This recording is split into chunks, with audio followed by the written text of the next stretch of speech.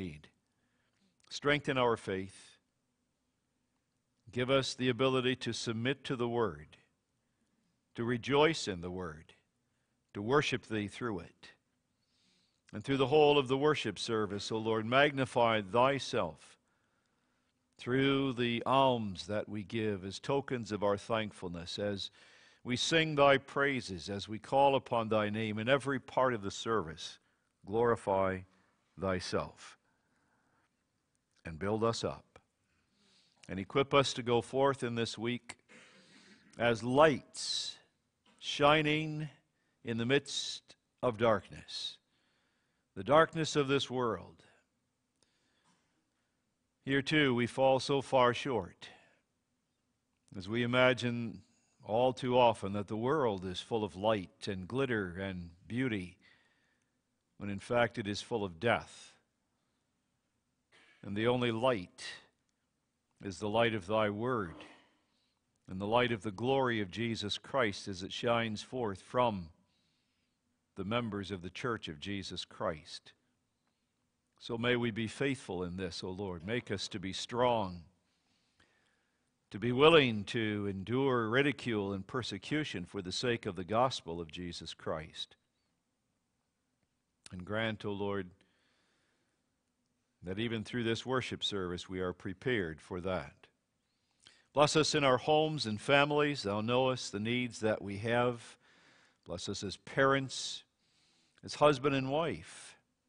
Make our marriages to be strong, so that we fight every temptation, so that we make every effort to have a godly marriage, a strong marriage, as we seek each other in the way of seeking Jesus Christ together, and so grow in our love for each other, so that there is nothing that can separate husband from wife, that they live together in blessed purity and unity to the glory of Thy name. And bless the instruction that is given in the home. We thank Thee, Father, for Thy word of truth that guides us in this way. We thank Thee for the extension of our homes, for the schools Thou hast given us. Continue, Lord, to bless them. Bless the teachers that are there. Give them much wisdom. And grant, Father, that they are able to bring up these children, to rear them in the fear of Thy name, so that they love the truth and that they live together in the love of Jesus Christ as parent, as teacher, and as student, and that Thy name is hallowed there. For sin creeps in there too, as it does in all our aspects of our lives. And all too often the sins of the flesh rise up. Lord, grant that there is repentance in the way of admonition and discipline, so that the children there too learn to live together in the love of Jesus Christ. Grant, Father, a rich measure of Thy grace to our pastor. We're thankful for him, O Lord, very thankful for the word that he brings faithfully, for the life that he lives, the gospel that he preaches. Continue to use him in the midst of the congregation, so that we as a church are built up in the truth and follow his example. Lord, be near to Thy church universal. Preserve Thy saints in all the earth. Gather Thy church out of all nations. We are so thankful that we can have the confession not only of the Catholic Church, but the experience of that, of knowing others in distant lands even who are one with us in the faith of Jesus Christ, redeemed by His blood.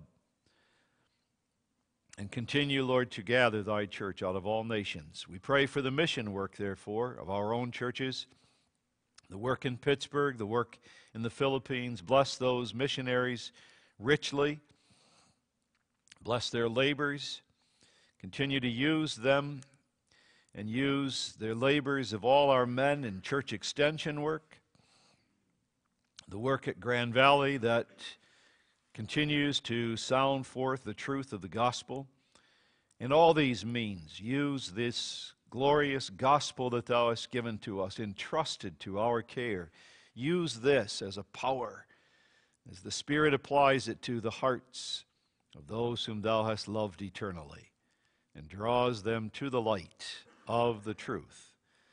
And bless every faithful minister and missionary, and grant that the word continues to go to the ends of the earth, gathering thy church until the day that Jesus comes again and takes all his people unto himself. Even so, Lord Jesus, come quickly. We ask all this in the name of Jesus, our Savior, asking that as we come to thee, thou wilt sanctify us by thy Spirit. Give us the assurance of forgiveness, O Lord, for we are sinners. Our best works are filthy rags. And we would not dare to come before thee without that assurance that our sins are forgiven in the blood of Jesus Christ, in whose name we pray. Amen. We worship the Lord in the giving of our offerings for the general fund and for benevolence.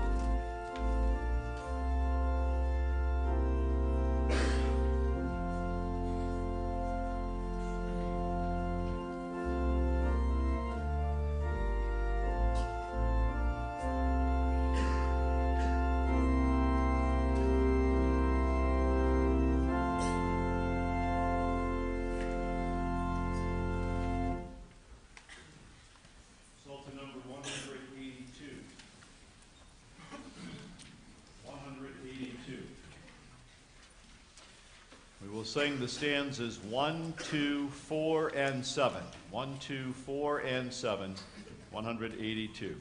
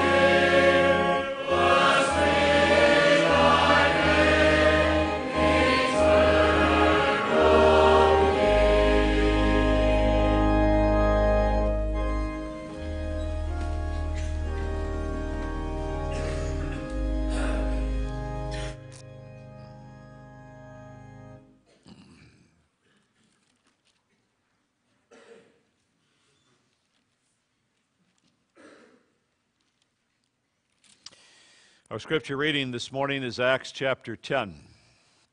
Acts chapter 10. And it's really the entire sermon, the entire chapter that is the text for the sermon this morning. Acts chapter 10. There was a certain man in Caesarea called Cornelius, a centurion of the band called the Italian band, a devout man, and one that feared God with all his house, which gave alms to the people and prayed to God always. He saw in a vision, evidently about the 9th hour of the day, an angel of God coming to him and saying unto him, Cornelius. And when he looked on him, he was afraid and said, What is it, Lord? And he said unto him, Thy prayers and thy alms are come up for a memorial before God. And now send men to Joppa, and call for one Simon, whose surname is Peter. He lodgeth with one Simon a tanner, whose house is by the seaside. He shall tell thee what thou oughtest to do. And when the angel which spake unto Cornelius was departed, he called 2 of his household servants and a devout soldier of them that waited on him continually. And when he had declared all these things unto them, he sent them to Joppa. On the morrow, as they went on their journey and drew nigh unto the city, Peter went up into the housetop to pray about the 6th hour. And he became very hungry, and would have eaten, but while they made ready, he fell into a trance, and saw heaven opened, and a certain vessel descending unto him, as it had been a great sheet, knit at the 4 corners, and let down to the earth, wherein were all manner of 4-footed beasts of the earth, and wild beasts, and creeping things, and fowls of the air. And there came a voice to him Rise, Peter, kill and eat. But Peter said, Not so, Lord, for I have never eaten anything that is common or unclean. And the voice spake unto him again the second time, What God hath cleansed, that call not thou common. This was done thrice, and the vessel was received up again into heaven. Now while Peter doubted in himself what this vision which he had seen should mean, behold, the men which were sent from Cornelius had made inquiry for Simon's house, and stood before the gate, and called, and asked whether Simon, which was surnamed Peter, were lodged there. While Peter thought on the vision, the Spirit said unto him, Behold, 3 men seek thee. Arise therefore, and get thee down, and go with them, doubting nothing, for I have sent them. Then Peter went down to the men which were sent unto him from Cornelius, and said, Behold, I am he whom ye seek. What is the cause wherefore ye are come? And they said, Cornelius the centurion, a just man, and one that feareth God, and of good report among all the nation of the Jews, was warned from God by an angel to send for thee into his house, and to hear words of thee. Then called he them in, and lodged them. And on the morrow Peter went away with them, and certain brethren from Joppa accompanied him. And on the morrow after they entered into Caesarea, and Cornelius waited for them, and had called together his kinsmen and near friends. And as Peter was coming in, Cornelius met him, and fell down at his feet, and worshipped him. But Peter took him up, and saying, Stand up, I myself also am a man. And as he talked with him, he went in, and found many that were come together. And he said unto them, Ye know how that it is an unlawful thing for a man that is a Jew to keep company, or come unto one of another nation. But God hath showed me that I should not call any man common or unclean. Therefore came I unto you without gainsaying, as soon as I was sent for. I ask therefore for what intent ye have sent for me. And Cornelius said, 4 days ago I was fasting until this hour, and at the 9th hour I prayed in my house, and behold, a man stood before me in bright clothing, and said, Cornelius, thy prayer is heard, and thine alms are had in remembrance in the sight of God. Send therefore to Joppa, and call hither Simon, whose surname is Peter. He is lodged in the house of one Simon a tanner by the seaside, who when he cometh shall speak unto thee. Immediately therefore I sent to thee, and thou hast well done that thou art come. Now therefore are we all here present before God, to hear all things that are commanded thee of God. Then Peter opened his mouth and said, Of a truth I perceive that God is no respecter of persons, but in every nation he that feareth him and worketh righteousness is accepted with him. The word which God sent unto the children of Israel, preaching peace by Jesus Christ, he is Lord of all. That word I say ye know, which was published throughout all Judea, and began from Galilee, after the baptism which John preached, how God anointed Jesus of Nazareth with the Holy Ghost and with power, who went about doing good and healing all that were oppressed of the devil, for God was with him. And we are witnesses of all things which he did, both in the land of the Jews and in Jerusalem, whom they slew and hanged on a tree. Him God raised up the 3rd day, and showed him openly, not to all the people, but unto the witnesses chosen before of God, even to us, who did eat and drink with him after he rose from the dead. And he commanded us to preach unto the people, and to testify that it is he which was ordained of God to be the judge of quick and dead. To him give all the prophets witness, that through his name whosoever believeth in him shall receive remission of sins. While Peter yet spake these words, the Holy Ghost fell on all them which heard the word. And they of the circumcision which believed were astonished, as many came with Peter, because that on the Gentiles also was poured out the gift of the Holy Ghost. For they heard them speak with tongues and magnify God. Then answered Peter, Can any man forbid water, that these should not be baptized, which have received the Holy Ghost as well as we? And he commanded them to be baptized in the name of the Lord.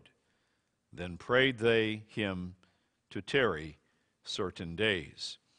So there ends our scripture reading and the text for the sermon.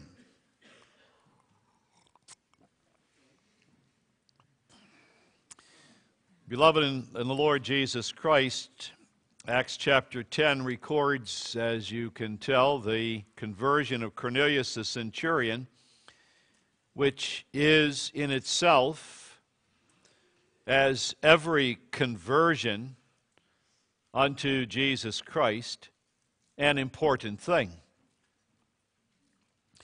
But the event has more to it than even the importance of a conversion to the Lord Jesus Christ, because of the time and circumstance of the man and who he was, or I should say, what he was. He was a Gentile. Now, as you know, there were other Gentiles who had already in the Old Testament become proselytes, had become part of the Jewish nation. Some of the ancestors even of Jesus himself were Gentiles brought into Israel who had become part of the nation. But the difference is that Cornelius would come into the church as a Gentile. That is to say, he would not become melded into the nation of Israel and become as a Jew. He would not be circumcised. He would not begin to live according to the Old Testament laws, the ceremonies, and the offering of sacrifices, and all of the civil laws that God had given to Israel. This was a continuation of the work of Christ begun at Pentecost, the work of gathering the church out of all nations. Jesus indicated that this would be his work when he had the 120 not only be filled with the Holy Spirit, but speak in all sorts of languages. He was showing to them, my work will no longer be limited to the Jewish nation. My work will be gathering the church out of all the nations of the earth. And now this truth would be concretely manifest in the conversion of Cornelius and these other folk. The Holy Spirit gives to Peter, to the young New Testament church, and to us, a detailed description of this event, because it is so significant, because it does indicate something of the way in which the Lord Jesus works and which we should work. He had been leading the church up to this point, gently preparing the church. First with the conversion of Samaritans. But Jesus had worked among the Samaritans, so that wasn't such a shock for the church. And then there's the conversion of the Ethiopian. But he didn't come to Jerusalem and become part of the church. He went off to his own nation. But now there would be a conversion of a Gentile who would remain in Judea, of the Italians, of the Romans, mind you, who would be brought into the church and would remain as a Gentile, as part of the church in this New Testament age.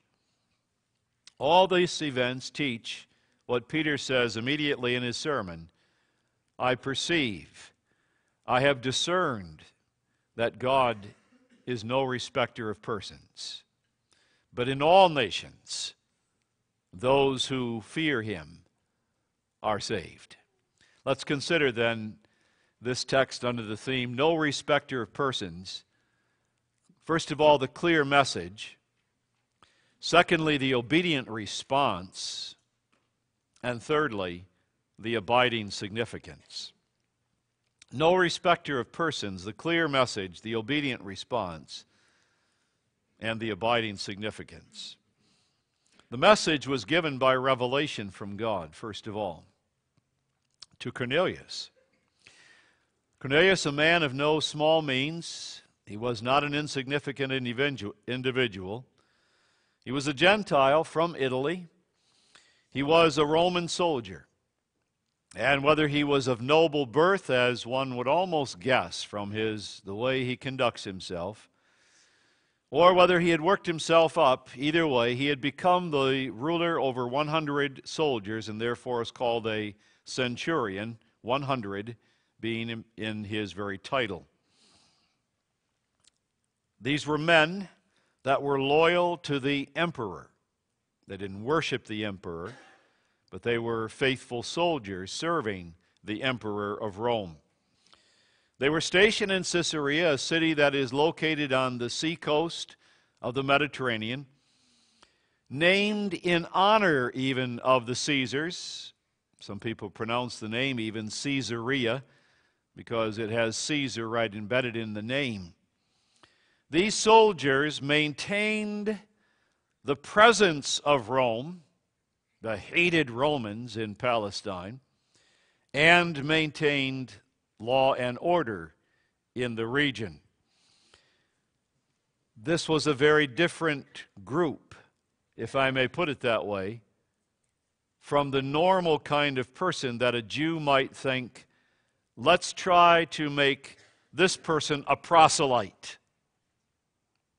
A very different kind of object for mission work is Cornelius and his family and friends.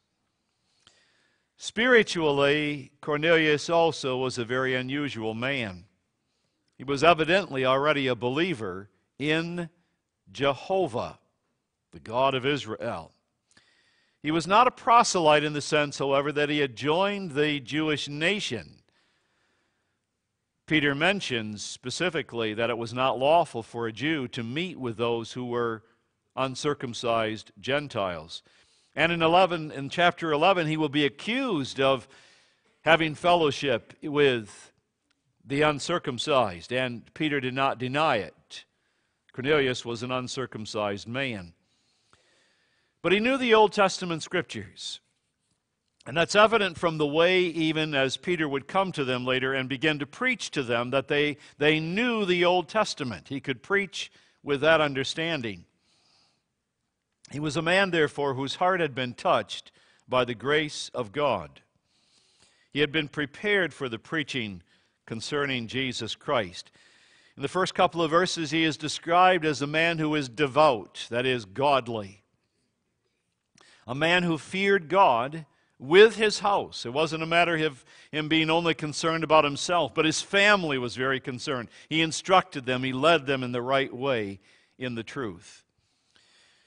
We read that he had given much alms to the nation, that is, to the people of the Jews. He had given much money to assist them in their poverty. He was not ashamed to tell others of this God that he worshiped.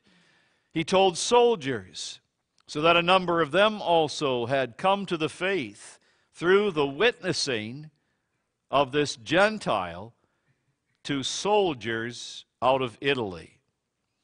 And he prayed to God regularly and diligently. Through all times and in all the events of his life, he was praying. And prayer is worship. You consider that now. He worshiped God daily in his home. He would ask God for forgiveness. He would beg for God's favor upon him and his family. The Jewish hour of prayer, one of those hours is the 9th hour, and that's the time when the evening sacrifice was offered, and so the Jews would come to the temple and pray there as well in connection with the sacrifice. And the ninth hour of the day finds him praying, as was obviously his custom. And at that time, God came to him in a vision.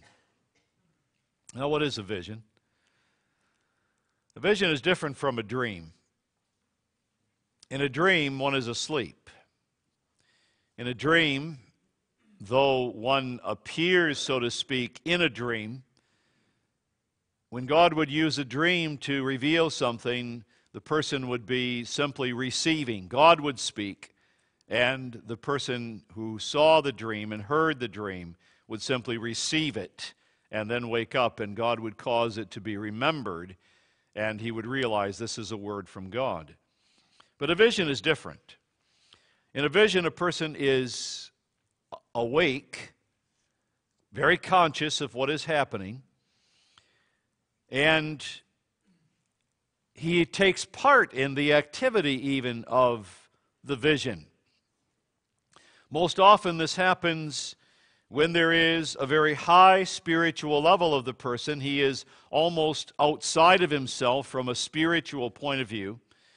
And in the Spirit, he sees things, and he hears things, and he can touch things and be involved in the activity of the vision. It's as if God opens his eyes to behold something that he would not otherwise be able to see. He beholds, for example, angels. And others who might be there in the same room cannot behold it because God does not open their eyes to see these things. But he is very much involved and active in it. You think of Abraham and his vision, where he even killed animals and divided them and made a pathway through which God then passed, and Abraham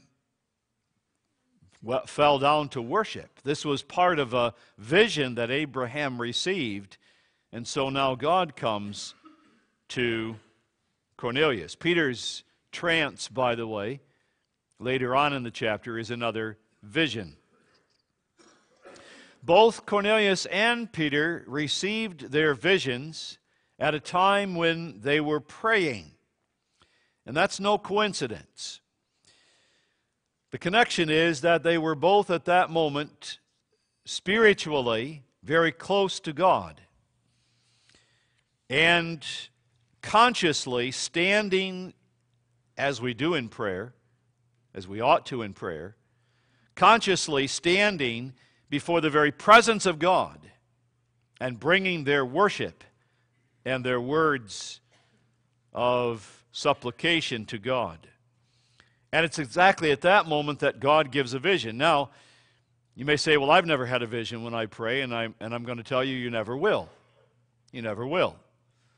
Because God doesn't use visions anymore, nor does he use dreams. And that's because he has given us a finished revelation. He doesn't need to come to us any longer by visions and dreams. He comes to us through the Holy Scriptures.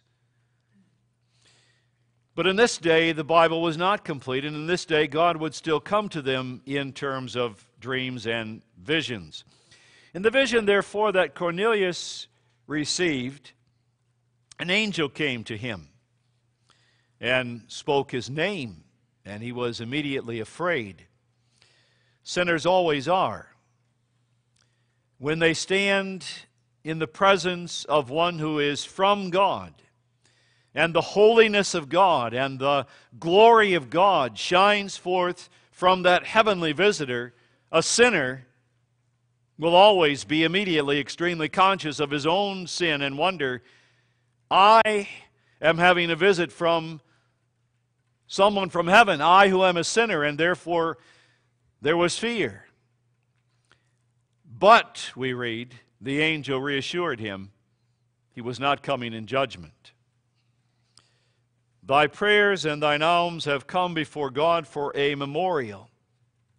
And you get the figure there of a king who looks over his kingdom and he beholds all the activity of the people of his kingdom, and he takes notice of the citizens that are faithful, that are obeying the king's command. God took notice of the activities and the prayers of Cornelius.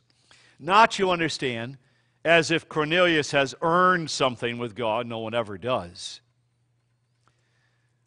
But the fact of the matter is that God takes note of the fact that when the fruit of His grace becomes manifest in the lives of His people, Cornelius was living out of the power of God's grace. We don't always do that.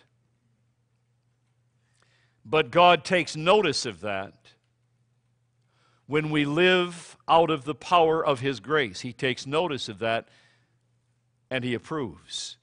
He approves of that.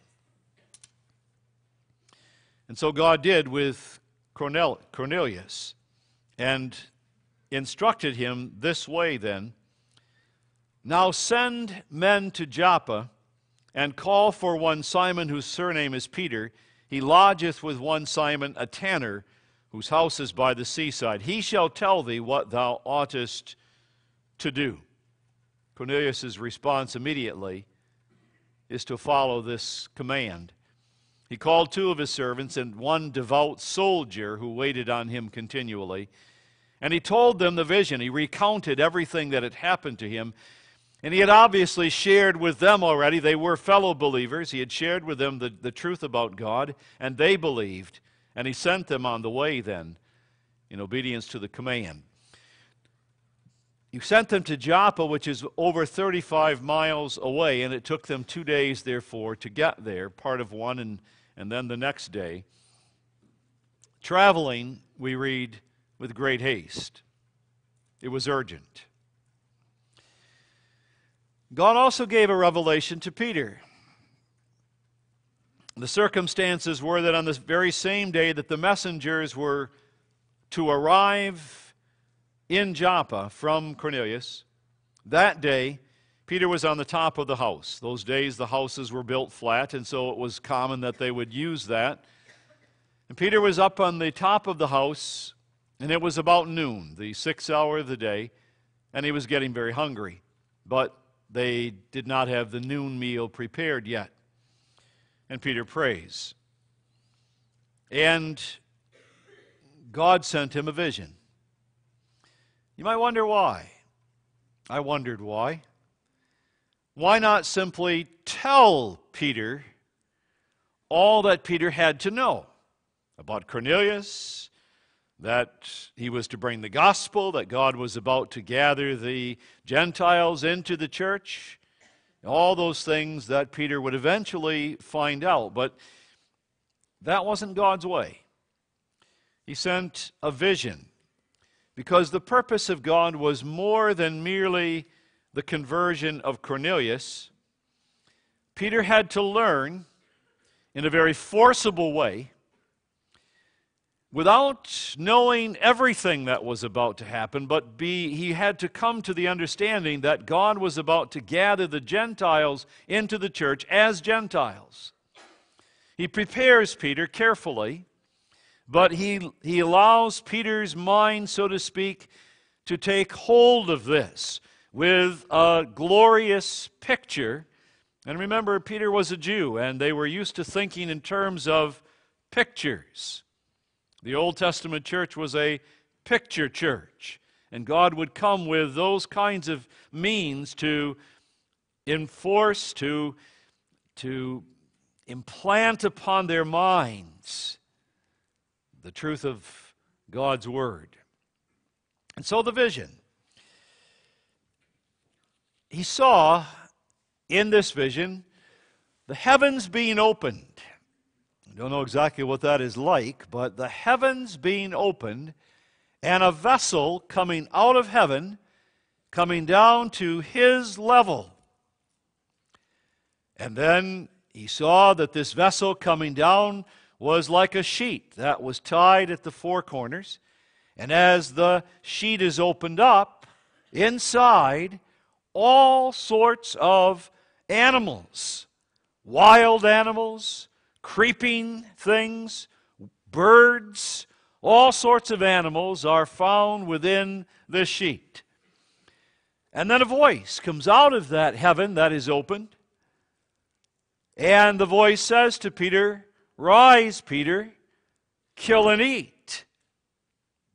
And Peter's response to that is that he would not even think about doing that. He must have been quite dumbfounded. Obviously, it is the Lord Himself, it is His Savior Jesus that gives him the command, but perhaps Peter thought, this is a test.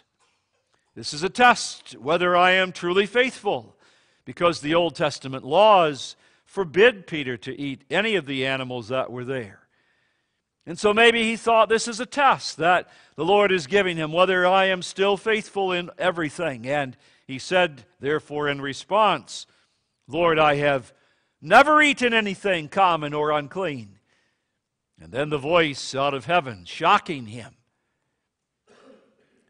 "What God has cleansed, that call not thou," and then the emphasis, you can draw a line under that pronoun, thou, "that call not thou common." And the four corners are put together and it goes back up into heaven. And then the same thing happens again a second time, and the same words are repeated. And then the sheet goes up, and then a third time. It is all repeated for the Apostle Peter. Must have been stunned. What does this all mean? And as he's mulling these things over, and we read, doubting within himself, questioning these things, and being totally perplexed, the messengers come to the gate, and they do not merely knock, but they call out whether there is Simon here, one who is surnamed Peter, because we've been looking for him. And Peter heard that, of course. But God prepared Peter more, because we read in verse 19, in chapter 10, verse 19, "While Peter thought on the vision, the Spirit saith unto him, Behold, 3 men seek thee.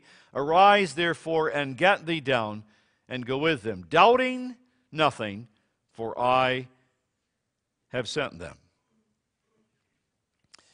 God makes it plain he was to go with them. Not doubting that this was the right thing, not questioning it, but convinced that God had sent them by the Holy Spirit.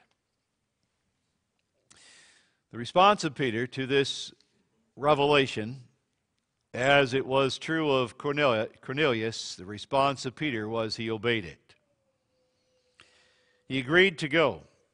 He came to the men as he had been prepared by God. He came down to these men and said to them in verse 21, "Behold, I am he whom ye seek. What is the cause wherefore ye are come?" The men of Cornelius must have been rather surprised at Peter's response, that he would listen to them and that he would agree to come along with them so willingly. He didn't know them at all, and yet there's no argument. He listens to what they have to say, and he says, "I will come. I will come." They slept there that night, and the next morning they left, traveling all one day and arriving the next day in Caesarea. We know that there were 6 believers that went with Peter to Joppa and were witnesses of all these things. Meanwhile, Cornelius is waiting. And knowing about when the men would return with Peter, he called together his family, and he called together his fellow soldiers that believed, and his friends, anyone who would want to hear. These were a people, then you understand, who were not living in their heathendom, in their pagan religion. These were a people prepared by the grace of God, who were eager to hear the word that God would send them. And as Peter came into the house and up to the house, Cornelius went out to meet him, and overwhelmed with gratitude, he fell down on the ground and worshiped. And Peter wants no mistake to be made, but immediately raised him up and said, "I am a man as you are." Do not worship me. And Peter spoke, telling him of what the Holy Spirit had said to him, and asking them why they had sent for him, because he did not know all the things yet that had transpired with Cornelius. And Cornelius retold the vision again. And Peter began to preach. He begins in his sermon with a statement which is the theme for our sermon this morning. God is no respecter of persons. Salvation is not according to class. Salvation is not according to nationality. But all those who fear God are saved. He set forth Jesus Christ, first of all, as Lord of all. Lord of all. Regardless of nationality is the implication. He is Lord of all. He's even Lord of all things. Whether people believe on him or not, he is Lord of all things. They knew some of the history. We read in verse 37, "That word I say, ye know, which was published throughout all Judea and began from Galilee after the baptism which John preached." They knew something. The word about Jesus had gone out. But now he says, I can tell you that the things that you have heard are true. We were witnesses of what Jesus did.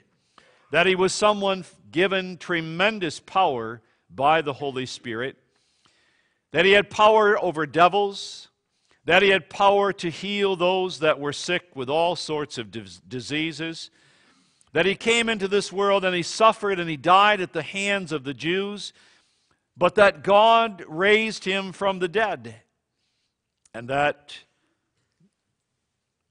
they were witnesses to these things. God made Peter and the others to be witnesses of all these things. And then he points out that even the prophets of old had testified that whosoever believeth in this Jesus would receive the remission of sins. It's a marvelous sermon.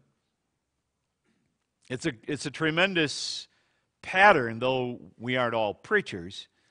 It is a tremendous pattern for the kinds of things that need to be said to people about the life of Jesus and his great power, about his cross, about his resurrection, and the fact that whosoever believeth will have remission of sins. That's what he brought in this sermon to Cornelius. And as Peter spoke, the Holy Spirit was poured out on Cornelius and his family and the soldiers that were there. All of them that came to listen. The Holy Spirit was poured out, we read, on all of them. And they began to speak about God and his marvelous works, just as they had done the 120 on Pentecost. And the Jews were dumbfounded at this, that these Gentiles received the Holy Spirit just as the 120 Jews on the day of Pentecost. It was obvious that God had given them the Holy Spirit as he had done to the Jews, and that he had done this as Gentiles. The Gentiles, uncircumcised, received the Holy Spirit. And so Peter asked the question, can anyone here forbid that water should be given, that they should be baptized? The answer obviously being, he understood, no, of course not. No one can forbid this. And so they were baptized in the name of Jesus Christ. The significance of this simply cannot be overstated. The significance, first of all, for the church in that day. They were being told in a most forcible way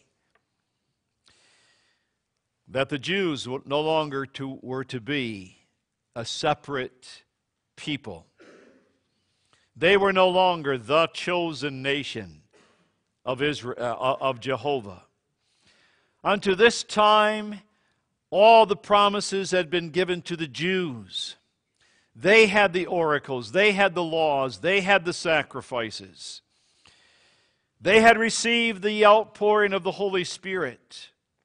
And God had begun to change that, as we saw, by gathering the Samaritans into the nation of the Jews. But now it was clear that it was the Gentiles, as Gentiles, who were given the Holy Spirit. Especially significant because they were uncircumcised Gentiles. Clearly the Old Testament dispensation was over. Though God had gathered the Gentiles into the nation of the Jews in the past, always they had to become as the Jews, living under the laws and becoming circumcised as part of the nation. But God now had cleansed them.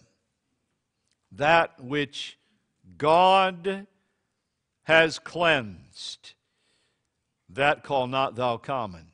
Cleansed by the blood of Jesus Christ. Not as if all the Gentiles were that, but the elect Gentiles were cleansed by the blood of Jesus Christ and therefore made clean.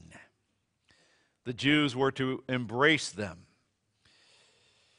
The Old Testament laws and the Old Testament ceremonies were finished, no longer in force. Now, for us, that's so well understood that our little children understand that no longer will there be sacrifices, no longer would they keep the Old Testament laws. But for the Jews in that day, it was a bit of a shock, more than a bit of a shock, to think the Old Testament is, in all of its laws and the ceremonies, and so it's over. Those laws have been fulfilled by Jesus Christ. No longer do we live according to those ceremonies. But the point is, not only was the Old Testament dispensation over, but God would gather Jews and Gentiles into one church. They wouldn't have Jewish synagogues where they worshiped Jehovah and then Gentile places where they would worship Jehovah. It would become one church mixed together out of all the nations. United by the Holy Spirit, they would be one faith. There would be one baptism in Jesus Christ. There would be one Lord, one Spirit. With Jesus Christ, judge of all. The middle wall of partition, as Paul would write of it to the Ephesians, the middle wall of partition between Jews and Gentiles was broken down by the cross of Jesus Christ. It was taken away entirely. And forgiveness of sins, therefore, would be to anyone who confessed their faith in Jesus Christ. Anyone. The church was being prepared not only to receive the Gentiles, the church was being prepared to send the word out to the Gentiles. This is a mission instruction here that God has given. It's gathering them, yes, receiving them into the church, but be ready now to send the word out. It wouldn't be long before God would exactly choose Paul and Barnabas and have the church of Antioch send them out to the Gentiles. But you see, this had to happen first. The church had to understand the change that God made in the gathering of the church. Tremendously significant for the church in that day, but no less significant for us today. It is. This is a call for us to missions, emphatically. The work of sending out the gospel is a very important work. Jesus made that abundantly plain when he said, just before he ascended into heaven, one of the last things he said to the church is, go ye into all the world. Preach the gospel to every creature, because all authority is given to me. I am Lord of all. Go therefore into all the world and preach the gospel to all nations. We need to hear this. Because sometimes we can feel a little bit too much like the Jews of the Old Testament. That the gospel, after all, is with us. It's with white people. Preferably Dutch or German white people. They have the gospel. And they are the objects of mission work. And God is not going to gather very many people that are black. He wouldn't send the word out to the nation of Africa very quickly. His people are like us. And God's word to us in this chapter is, no, my church is out of every nation. Every nation.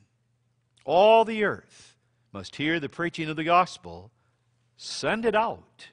Wherever I open up a door, send forth the word of Jesus Christ.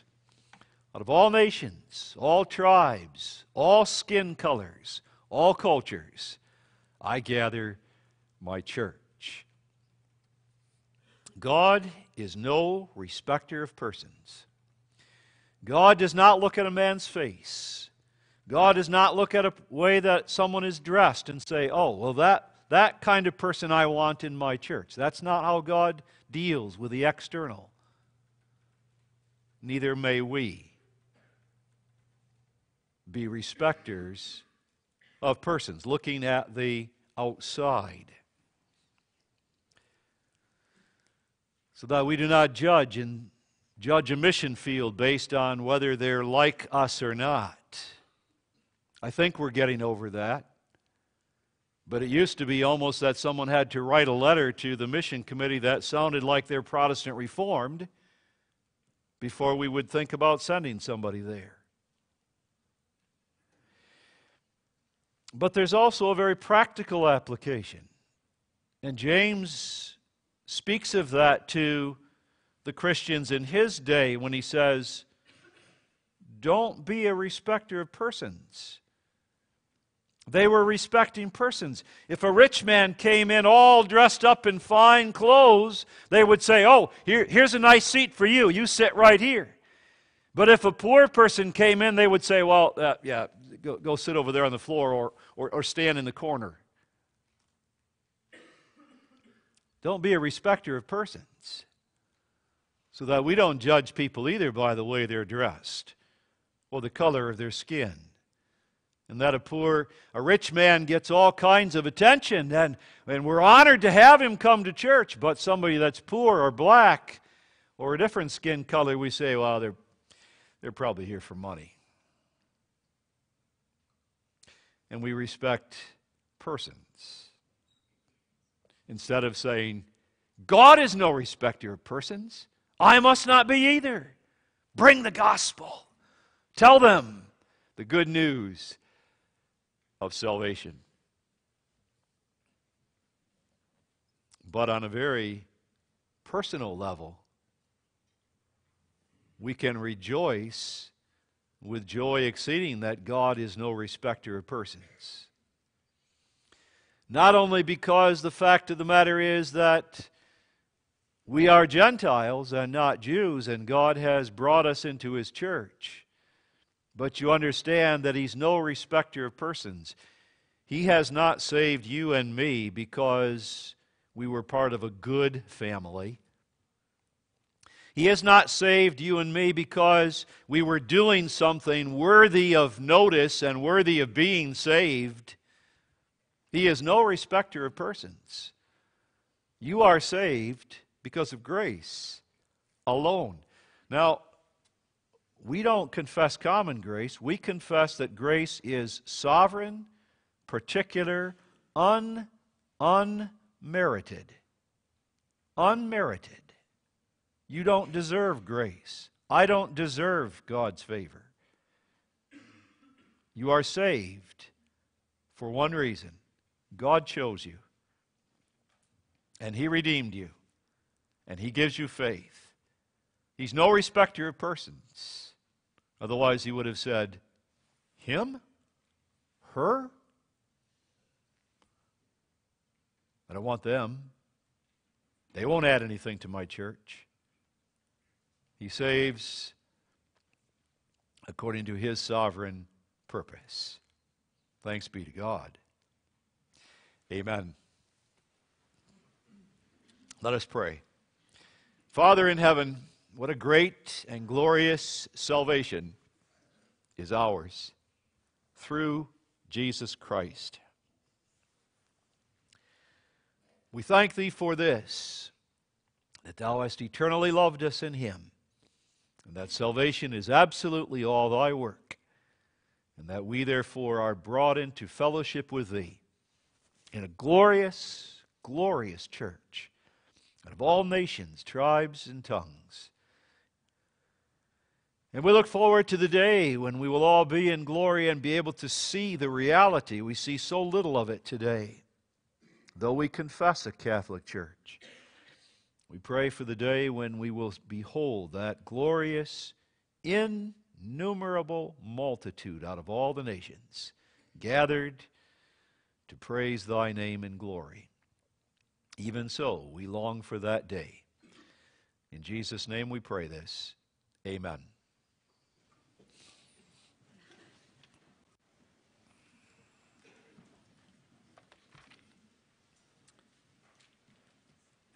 Psalter number 176. 176. O God, to us show mercy, and bless us in thy grace. Cause thou to shine upon us the brightness of thy face, that so thy way most holy in earth may soon be known, and unto every people thy saving grace be shown. All the stanzas 176.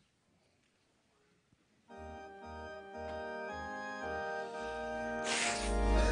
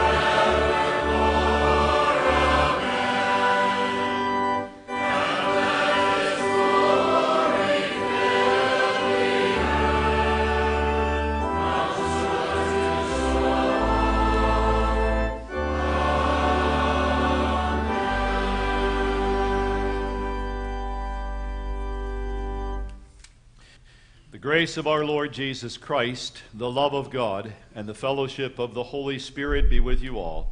Amen.